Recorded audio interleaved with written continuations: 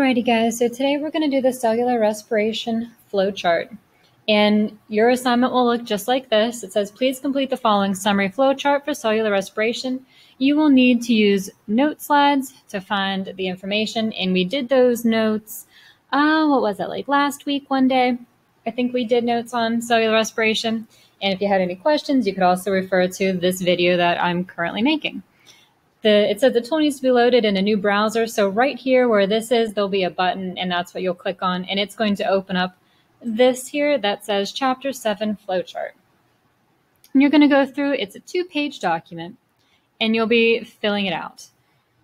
So if you feel like you are totally good with this stuff and you know cellular respiration inside and outside, you can go for it. You can use those note slides. All of the information is in my notes or my lecture videos if you watched those. If you're a little bit more confused, then you can kind of follow along with me and you can fill it out as we go.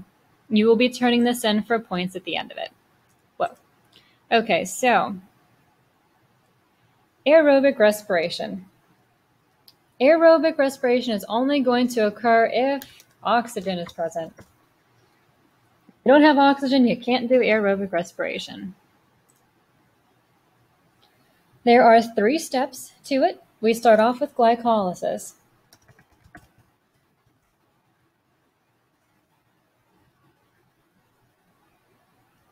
The next step you're going to go to is going to be the Krebs cycle.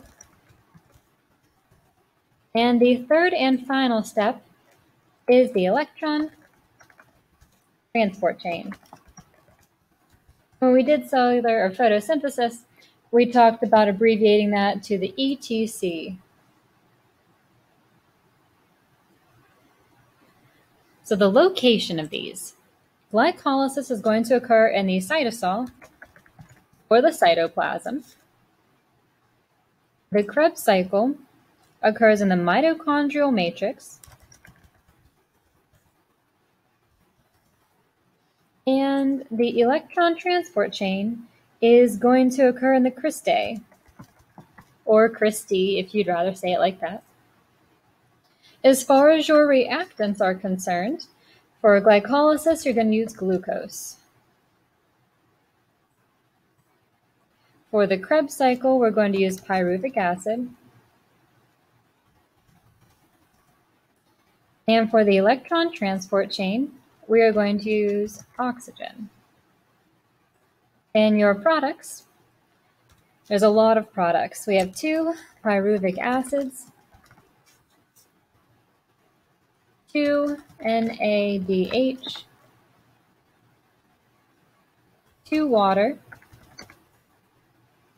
2 proton, and 2 ATP.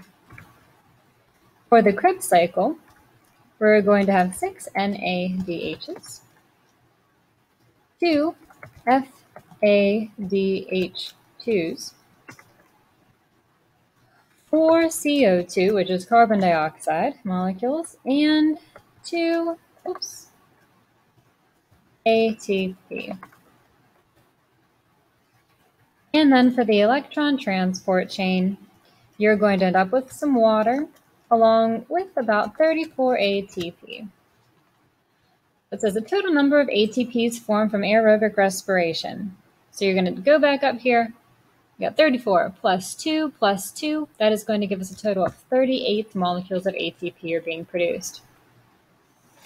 Now the next page is about anaerobic respiration. And this one does not require oxygen. The prefix "an" actually means without. So we're saying without aerobics or without oxygen. There are 2 steps or 2 different pathways rather. They're not necessarily steps because you don't go from one to the next, but there's 2 different pathways that you could take when you're doing anaerobic respiration. You could do lactic acid fermentation, or you could do alcoholic. And whenever you're doing these 2 pathways, well, some organisms can do both. Humans can only go through lactic acid fermentation. We cannot do alcoholic fermentation. The location of these is going to be in the cytoplasm, or the cytosol if you'd rather call it that. Oops. As far as your reactants are concerned, if you go back up to the top here, so we go from step 1, which is glycolysis, to step 2, to the Krebs cycle, and then we go to the electron transport chain. So if we can't do the aerobic respiration, which is basically this last step down here, because this is where you need oxygen, you're going to be left with pyruvic acid. So you're going to go from the Krebs cycle into one of these 2 fermentation pathways. So you're going to be using pyruvic acid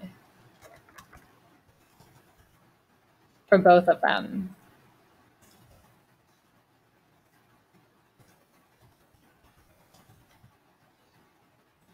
And as far as products are concerned, from lactic acid fermentation, you get lactic acid, which isn't really something you'd want to be making because it does lead to some pain within your body. If we're doing alcoholic fermentation, you're going to be getting alcohol for one, and this is what most plants are going to go through, or you'll be getting bread, wine, beer, things like that.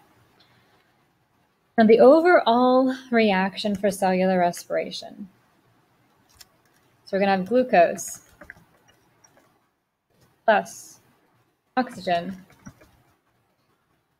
And that is going to yield, I had a little arrow, I would have it there, let's see. Normally you draw the arrow in there, I'm not sure how to draw the arrow in there with that. So I'm just going to put yields, water, plus carbon dioxide, plus 38 ATP. So that is our overall reaction for cellular respiration, and that is what you will want to have whenever you turn in your flowchart. This flowchart will also help you to study for your test, which will be later on this week. All right, guys, I'll talk to you later.